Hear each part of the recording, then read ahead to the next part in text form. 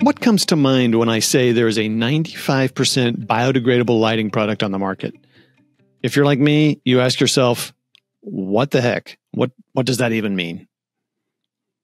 Welcome to Keepin The Lights On. I'm your host, Todd Reed, and in this podcast, I connect with the owners and pros who design, build, and maintain our electrical, communications, and industrial world to explore the best ways forward. My lighting designer spouse, Lisa, brought this very topic, biodegradable lighting, to my attention, and I immediately needed to learn more. So she introduced me to Benjamin Rapkin, General Manager at Lightly. He has spent his career in the pursuit of collaborative partnerships in business to solve important problems. And in this case, the problem is bringing sustainable products to construction, and specifically to lighting. Let's get into the show. We start out each episode with the meals that bring us together. So, Benjamin, if I were to visit you, where might you take me and why would you choose this? Oh, wow. That's a tough question in Brooklyn, New York, but a couple places come to mind. For breakfast, we would probably go to Bakery. It's spelled with an I instead of a Y at the end. They have some phenomenal croissants. They have a great backyard garden. They have these amazing cheese rolls, but probably the best thing they make every day is fresh sourdough and fresh baguette. So if you want some bread, fresh bread for the rest of your week, it's a great place to go. And then for lunch, we would walk probably up the street to Cafe Mogador, which is a Moroccan Mediterranean restaurant. My favorite thing there is their lamb. It's like a lamb shoulder with couscous. They also have different tagines and really, really good slow cooked, kind of just delicious, wholesome food. And then for dinner, I would recommend Lilia, which is kind of a contemporary Italian. All I probably need to tell you about that is the first thing you get when you sit down there is a fresh baked loaf of focaccia just for yourself. And so this is going to be a very carb heavy day for us, Tom. Yeah. Those sound awesome. Now, I do like it. You're my second person to now list a place for each breakfast, lunch, and dinner, which I think is awesome. So it's going to be a very food time if I ever come visit. Awesome. But so you kind of mentioned something at, you said the bread at Bakery. Is there anything else you like to get there besides, just the bread for the week? Oh, yeah. They make the best croissants that I have in my neighborhood, which is, I consider my neighborhood maybe like a few square blocks, but the croissants are amazing. They have plain, they have chocolate. They're always good every time, crunchy and flaky and buttery. So if you're going to get one thing there, I would get that. But they also do biscuits, and you can do egg sandwiches. You can have them make stuff for you and sit there and eat it. But yeah, that's what I would recommend for sure. Wow. Well, the bad thing about this question is I always start to get a little hungry and want to shut this down and go find something good to eat. But yeah, can we wrap this up, Todd? Yeah, exactly. You got lunch coming up. Well, I appreciate you listing those. And I've started actually putting links, if they have a website, which most of them do now. I put a link to their websites in the show notes. So if anybody's in Brooklyn, you can click on the show notes and find those places and go visit and tell them Benjamin sent you. Yeah. So as I did, like I said, I like to research the places, that, because we do a pre-interview and you share those restaurants with me. I like to look into them to see if there's a way to tie them into the topic. And the thing that we're going to be talking about today is sustainability, biodegradable lighting, and construction products. But what I started to gather from those places, all three websites, was consistent, was their care they put into their product, which is food, and the customer experience. So it just kind of got me to thinking about care in construction. And to me, using sustainable products, biodegradable products in a construction project implies a level of care that an owner who's making those really kind of final decisions about what to use in their building shows a care that they care about saving the resources, reducing impact, both before, during, and after construction. And so, in addition, I was, just doing reading to kind of just make sure I understand the topic we're going to be doing today. And I understand that construction and demolition seems to be projected to be about 25% of our national waste stream. And so it seems like it's a great way to start thinking about construction, in a new way to using sustainable materials to make a better impact on our world. So let me just ask you, Benjamin, what is the current state of sustainable construction? Yeah, absolutely. I think tying that into food and restaurants is a great analogy because in a way, those are some of the hardest manufacturing businesses to run. They have the shortest lead times from order to shipment, right? And their inventory goes bad faster than pretty much anyone else. Their margins are tighter. Their customers are sitting right in front of them demanding things, right? So you can draw a lot of analogies. And I love that you focused on food because that's somewhere where we really appreciate care and thoughtful design. We care about what goes into our bodies because, it's very selfish of us to care about that, but it's important to make sure we're putting good things in, and we'll get good things, in our life, hopefully, if we do that. So to draw the analogy to manufacturing and to answer your question, what's the state of sustainable construction? The first place I would start is the problem. 39% of all CO2 emissions globally are the responsible of buildings and building materials. So from the operations of buildings and from the construction of the building and the building materials. That means that over a third of all the carbon emissions in the world are our industry's responsibility to solve, not just lighting, but construction and architectural products in general.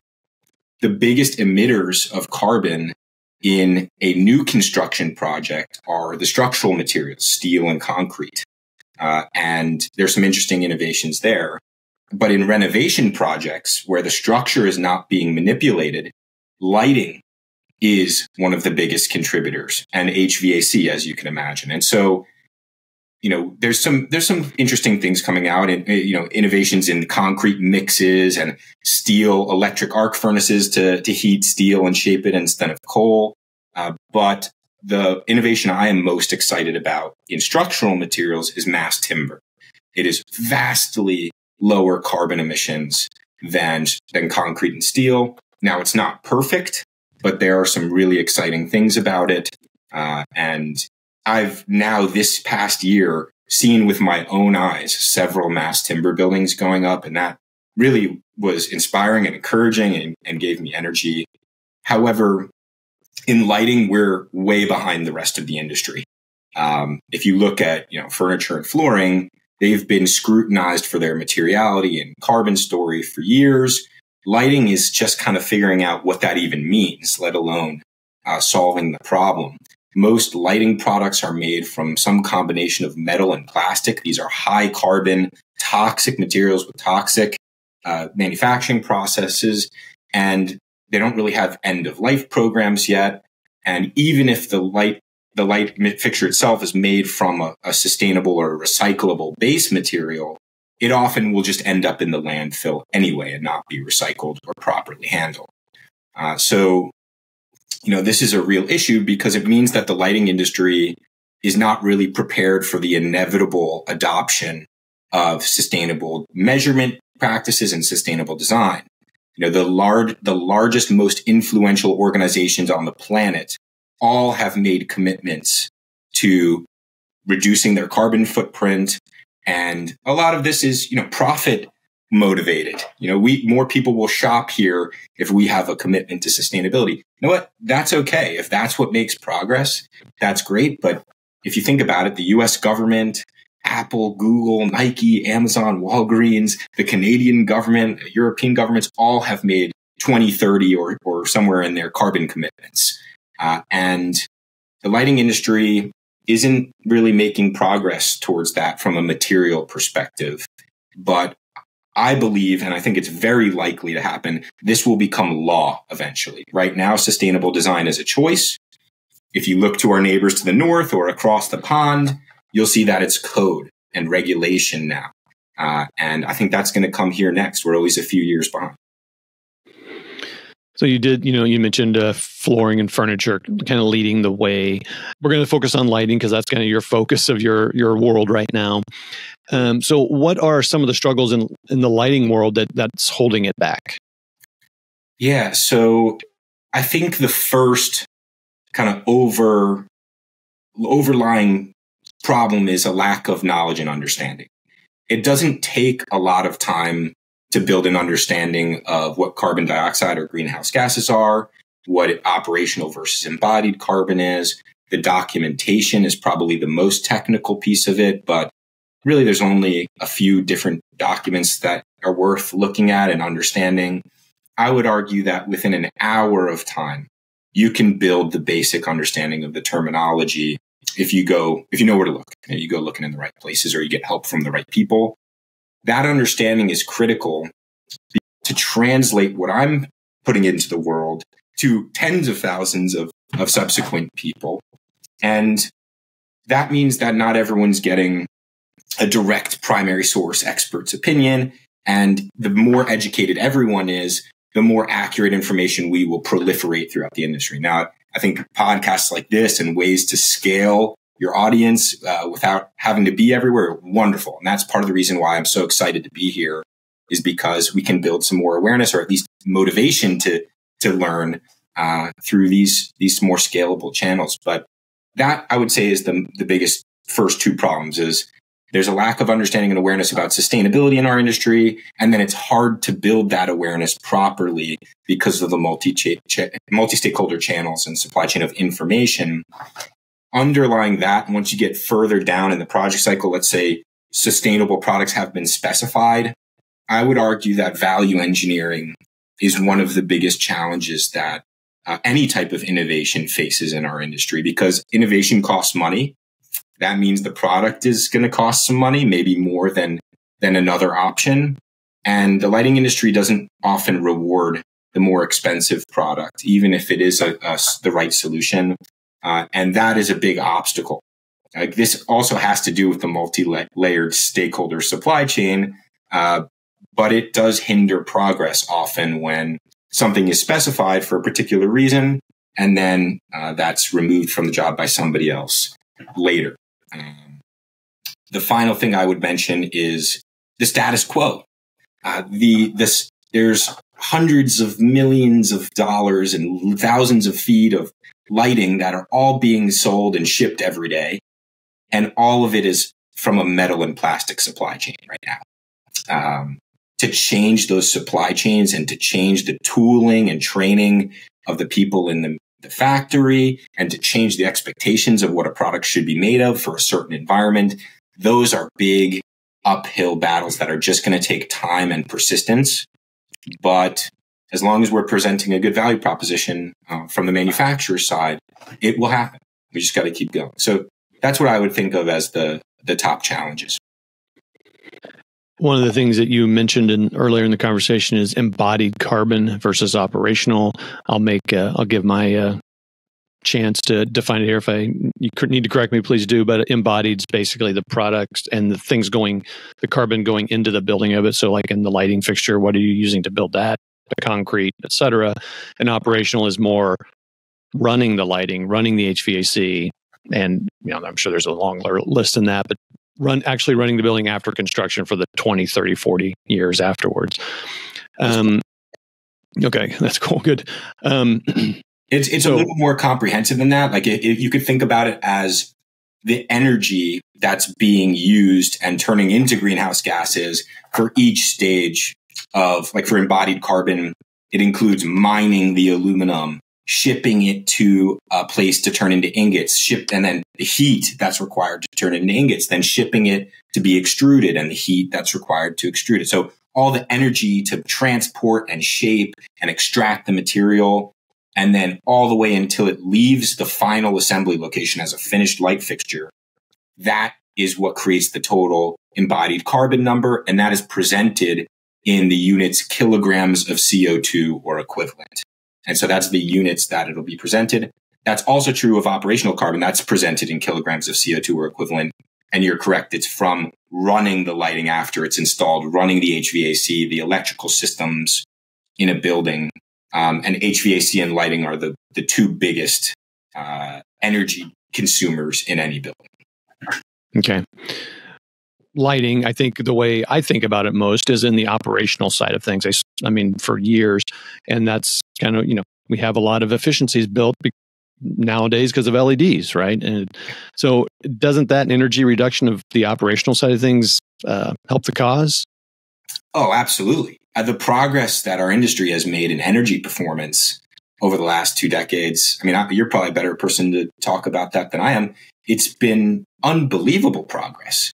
I don't know if we could have ever predicted the speed at which we're making our fixtures higher efficacy. And we can also see that happening on the regulation side, where power density regulations are coming down and becoming stricter and harder to meet. I think that's something that's very top of mind for most electrical engineers and lighting designers, people who have to deal with those issues.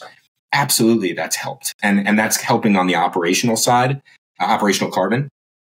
On the embodied carbon side, we have some more work to do. And one of the things that's important to note is that we're reaching the theoretical limit of efficacy of LED lightings. You're seeing some products out there that are climbing north of 200 lumens per watt. So we're going to reach a point. I think we have reached a point of diminishing returns, investing in trying to. All right, let's start to transition to kind of what's next. Start looking to the future. So, Benjamin, I want you to imagine a world where lighting, and you can think of other construction, materials as well, but where lighting is built in a more sustainable manner. What does that world look like to you? Yeah, what I dream of and envision is that we'll flip the industry on its head. And what I mean by that is, right now, metal and plastic are the primary materials for lighting. I would like them to be thought of as specialty materials. And wood and organic material is considered decorative or specialty or niche. I would love organic, sustainable materials to become the standard. And so that's what I dream of. And I now know for a fact that it's feasible. Back when we first started our sustainable design journey, I wasn't sure that organic, sustainable materials could keep up with, metals and plastics. There's a reason we're using metals and plastics. Now, a few years into the journey, I am more confident than ever that sustainable materials are actually better at most things than metals and plastics are. And I'm bullish, and I want to share that with as many people as possible, that you can make higher performance fixtures with better efficacy and better light output with no toxic materials, no plastics, no metals other than the electrical components. So now that I have convinced myself that it's possible, and really that's our engineering team who's done that, I want to convince everybody else as well. And I think there's a really strong value proposition. So that's what I envision for the future. Well, how do we get there? Yeah. So, from the absolute highest level, someone needs to create demand for sustainable products, and someone needs to create a supply. Now, I think from a manufacturer's perspective, it's always great if the demand comes first. And when I say demand, I mean lighting designers and architects and interior designers and electrical engineers, the project design team, whoever's specifying the lighting, if they were to require sustainability documentation and or a certain level of sustainability within that system on all of their projects, that would eventually encourage enough manufacturers to invest in sustainable design that they would have those options. Right now in lighting, if you request that type of documentation or make those types of requirements, they will be unfulfilled by the majority of the lighting manufacturers and products that are out there. But you just asking for them puts pressure on. And imagine a manufacturer's regional and rep go into 5, 10 different meetings, and in 6 or 8 of them, they're being asked for EPDs. That's going to help encourage the manufacturer to know we need to do this. And I think I'm recommending that first because I don't like to wait on public policy. I have no idea how long that's going to take. But I think this is an instant change the design community can make to show their intent and demand for sustainable products. That will increase the supply of sustainable product options and then make it actually more feasible that you can do a sustainable lighting project. And we need more supply, but it's not going to happen without the demand. And so my opinion is that the demand should come first. The design community, the owners should make requirements. And frankly, they already are. You saw Gensler, the biggest AE firm in the world, publish their design standards, their sustainability standards for their company. and what they're going to require in terms of carbon dioxide reporting and material sustainability information for every one of their projects. So now we have the biggest in the world doing this. That means it's only a matter of time before more and more people jump on. That'll create the demand, which will then encourage the supply. And I don't know how long that's going to take, but as that's all happening, public policy is going to catch up and it will become law. And so in the meantime, it's up to us to encourage each other to do the right thing. And then eventually, I believe it will become policy. So can you share with me some of the struggles that Lightly, the company you're with currently, faced as they develop their products? Yeah, absolutely. And the engineering team has the best, most detailed answer to this, but I can give you some perspective from where I was looking from. We decided to make our products out of biodegradable materials, poplar wood and wool, sheep's wool.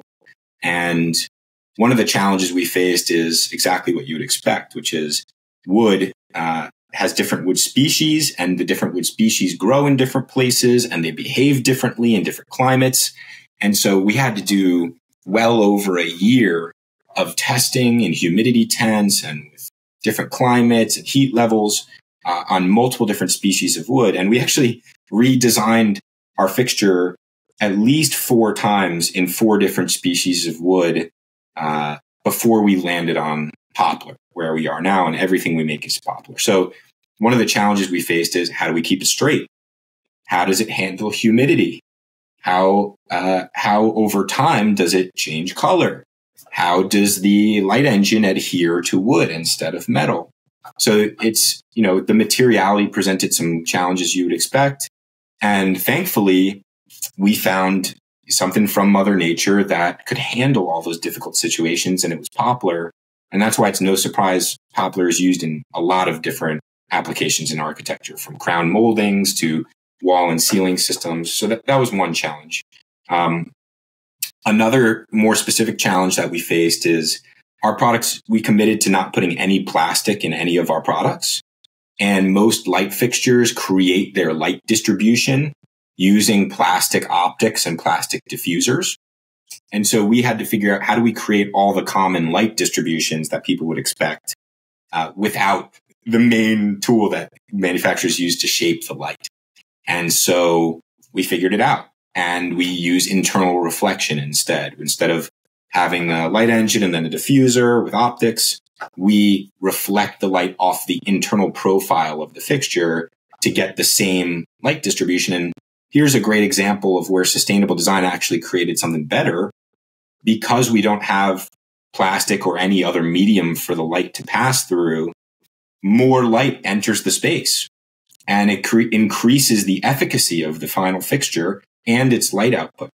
And so we're not only that, removing components, which means lower supply chain risk, faster to build, cheaper to build. So it has all of these great advantages by really refining it to its key components. But at the time, we were like, how are we going to solve these problems? And it took a lot of playing from our engineering team to get to something. And kudos to them, not just doing good enough, but actually raising the bar and making it more sustainable at the same time. So many of our listeners are contractors. Can you share some of the advantages they might see in using these kinds of products? Yeah, probably what would be most interesting to contractors is that our company hasn't missed a ship date in over 2 years. So if you're a contractor experiencing delays on your lighting, we've been doing a really, really excellent job getting things out on time. And kudos to Chris, our head of engineering, and the whole production team and operations team for making that happen.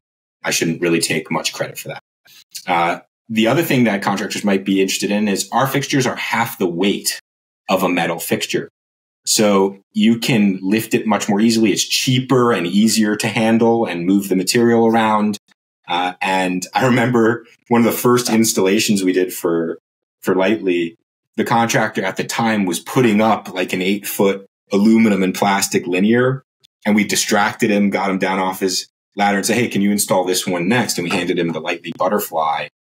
And he was going on and on and on about how light it was and how easy it was to hold above his head. He was holding up an 8-foot fixture above his head with one hand and doing something else with his other hand. So he taught me about that value proposition. I didn't come up with that one. And I'm glad. If it's delighting to you as a contractor, great. I hope we can make your life a little easier. I think, and this would not necessarily be true with every sustainable product, but I think in the case of Lightly, they're all made here in the U.S. Is that correct? Yeah. If Buy American or just American, supporting your local economy is important to you, which is very important to us as a firm. We're based in Philadelphia. It's hard to go to Philadelphia without looking around and seeing what used to be one of the most prominent manufacturing economies in the entire world. And that was before I was born, but the buildings are still there, just falling apart. And so I would be lying if I didn't say a part of me really wants to rebuild a piece of that manufacturing economy in the United States with American supply chains and American talent, and support our local economy as much as possible. It does bother me a little bit that some of the components for lighting don't have supply chains in the United States. And we're dependent. These are things we need, and we're dependent on places far away that don't necessarily have the same value systems that we have here. So, yeah, absolutely. If you want an American product, everything we make is Buy American, BABA, like all those programs. But more importantly, we're trying as much as possible to localize our supply chain and our team. I wanted to ask what else manufacturers, concerned building owners, contractors can do to bring sustainable products more to the forefront of, project decision makers.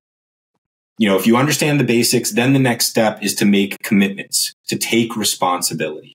From the design side, that means make a commitment not to specify products that are unsustainable. Or if that's not feasible, request sustainability documentation for everything, and whenever possible, specify the most sustainable option. For manufacturer, that means start to explore alternative materials. Use our company as a benchmark, take what we've done and try and leap ahead of us. That's competition is going to create more options for the design community. It's going to create better pricing for them eventually. And that'll help us prepare as an industry for a sustainable future, which we're currently unprepared for. There's also a lot of initiatives going on that are already happening. Like we mentioned Gensler, but big firms like Perkins and Will, have their own sustainability material identification and toxicity list. And there's the AIA Materials Pledge and Mindful Materials. In the lighting community specifically, there's the Life Cycle Analysis Incubator, the Green Light Alliance, and we're creating product category rules to help create data standards for measuring the sustainability of lighting and making it easier to make apple to apples comparisons between products. But underlying all of this, there needs to be demand, and that's what's going to lead to supply. Well, Benjamin, this has been a great conversation and opened my eyes to a different way of thinking about sustainability in construction. So I appreciate that. But I would like to refocus on the why of what we do. I'd like to hear that from my guests. So what motivates you to do this day in and day out? What keeps you excited and passionate about what you do? Yeah, this is a hard uphill battle, and it's on one hand exhausting, and on the other hand, it feels like a sense of responsibility. It feels like this is something our industry needs to do, and happens to be the right timing to start to lead in this regard. And aside from me feeling a sense of responsibility and this being the right thing to do, I also have the additional motivation of an enormous business opportunity. This is the wave that's coming. And it's not just my business opportunity. Anybody who's listening to this right now, this is an opportunity for you as well. This is the very beginning of sustainability journey for the lighting industry. If you're a lighting designer, you can be one of the first experts and thought leaders in sustainability in lighting right now. If you start to learn now, and you can build your own brand and community as a thought leader. For manufacturers, you will be one of the first manufacturers to publish an EPD still. for the lighting industry. And that makes you stand out. If you're, in addition to all the other ways your products are standing out, if you are a contractor or distributor and you want to substitute products and you're recommending sustainable things, maybe the design team will like your substitution option better than what they originally specified. There's the key thing here is that there's the right thing to do, which is investing in sustainability and sustainable information and documentation and material transparency. And then there's a business opportunity on top of that to build your company, no matter what it is, and yourself as a leader in lighting sustainability. And that could stick with you for the rest of your career.